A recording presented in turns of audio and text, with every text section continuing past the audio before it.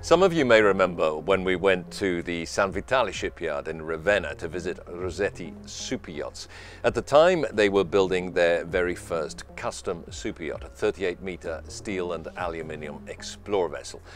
Well, that yacht has been delivered. She's called Emotion, and she's making her international debut at the 2021 Cannes Boat Show. And we're going to pick up the story from where we left off last time.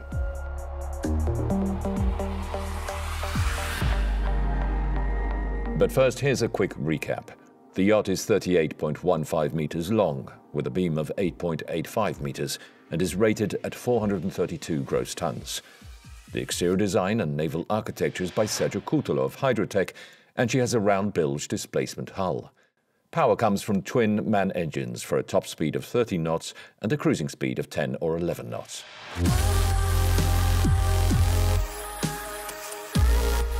Rosetti Superyachts may be a new brand, but it can draw on almost 100 years of shipbuilding experience as part of the Rosetti Marino Group, a key Italian player in the construction of offshore platforms and supply vessels.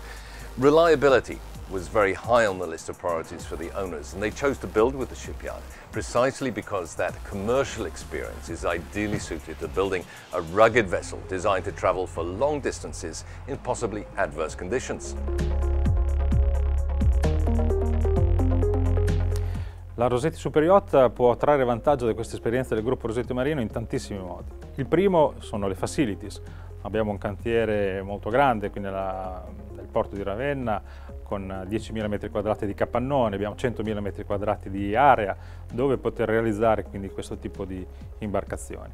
Dopodiché il supporto è quello del know-how dell'azienda di fare project management. Le tempistiche anche nel mondo dell'offshore sono fondamentali, quindi come gestire un progetto di realizzazione lo sappiamo molto bene. Ultimo, direi anche gli aspetti di qualità. Noi questa grande qualità la vogliamo portare anche nel mondo delle superyacht e nei nostri superyacht.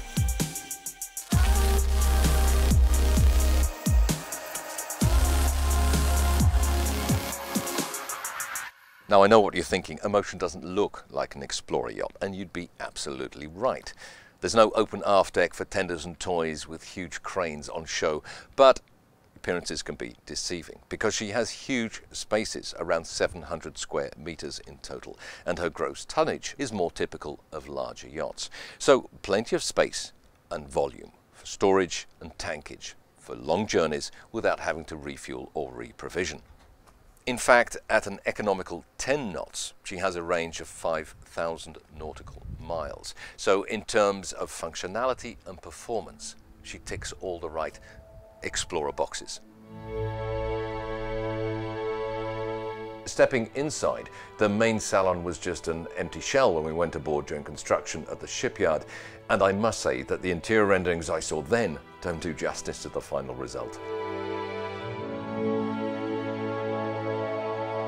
Finally, we get to see the finished product. Finally, right. You might remember the yard last time we saw each other was just an empty shell. That's right, yeah. And now you can see the final thing, our first baby. So with the conversation area here, Yep. then we have a cabinet on port side and this huge wine cellar at starboard side. I remember you talking about the wine cellar with the mirrored ceiling, so it looks like it's on 2 floors. And this is between the 2 ventilation shafts for the engine room, yeah? Correct. Okay. Great Fantastic. memory. Up to 150 bottles. I haven't counted them yet, but maybe they're a little bit more. Maybe it's more than Yeah, 150. yeah. Then we have this dining area here with a sliding door at both sides to get ventilation, fresh air. Sea breeze, yep. And the staircase with the piece of art. Moving forward, they had owner's cabin with the fixed balcony at starboard side, while here on port side we have the galley. Great.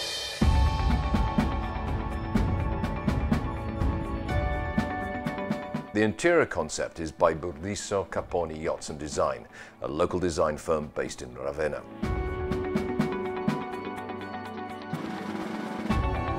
Il progetto nasce dalla stretta collaborazione con gli armatori. Fin dall'inizio hanno espresso chiaramente le loro esigenze. sia funzionali che estetiche, avevano le idee molto chiare anche dal punto di vista dello stile e del design. Chiedevano che le scale, la lobby, fosse il fulcro del progetto. Noi abbiamo cercato di valorizzare questa loro richiesta creando una scala totalmente aerea, cioè non ci sono i tenti bene ma ci sono pannelli in cristallo per renderla ancora più aerea. I gradini anche sono realizzati con una serie di volumi che si sovrappongono. In corrispondenza della scala viene posizionata una scultura sempre su richiesta degli armatori, è una scultura di Giacinto Bosco.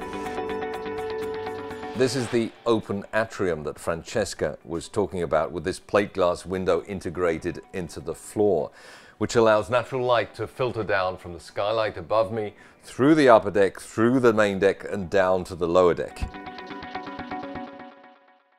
In terms of guest accommodation, we have this airy master suite on the main deck forward with a private study, walk-in wardrobe, his and her bathrooms, and on the lower deck we have 4 ensuite guest cabins, 2 doubles and 2 twin singles. But one of the highlights of the master stateroom is this.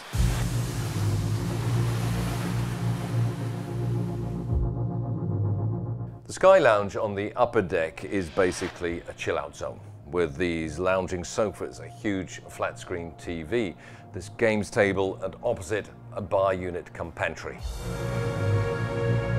The tender is stowed on the open aft deck and has its own custom-designed crane, and on the foredeck there's an open-air dinette and a big sun pad that can be shaded by an awning. There is a small beach club in the transom, but the main open-air social areas are either on the foredeck or up here on the sun deck, where we have a hot tub forward, this huge bar unit with barbecue, dining facilities for a full complement of guests, of course, and the owners chose to have some workout gear up here as well, literally a gym with a view.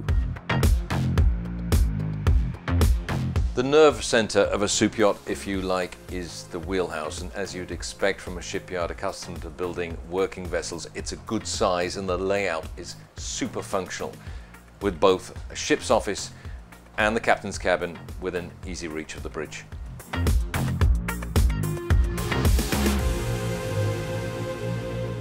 This commercial shipbuilding experience is even more apparent in the technical areas that the guests never get to see.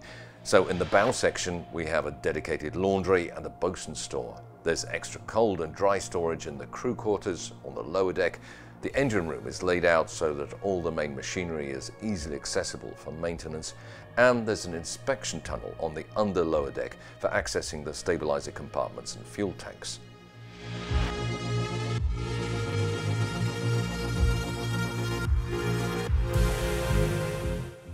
The hull form is a result of 25 years of experience. 15 of them are mainly in the Explorer activities, I mean in the Explorer range. So here we reached really a very good balance concerning performance, fuel consumption, and also seakeeping. We had the chance to go out with a boat in a rough sea, I mean with a Bora in Ravenna.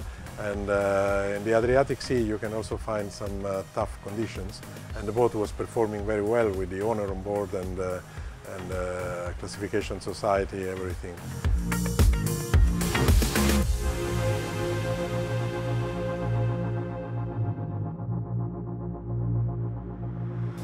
As Rosetti Superyachts' first yacht project, Emotion shows what the brand is capable of. And it's not just a question of the rugged construction or attention to technical details. It's the way they manage the whole industrial process, and that's definitely something that comes from the parent company, Rosetti Marino. And they're confident that they're onto a winner, because Rosetti Superyachts recently announced that they're about to start construction of a sister ship to Emotion.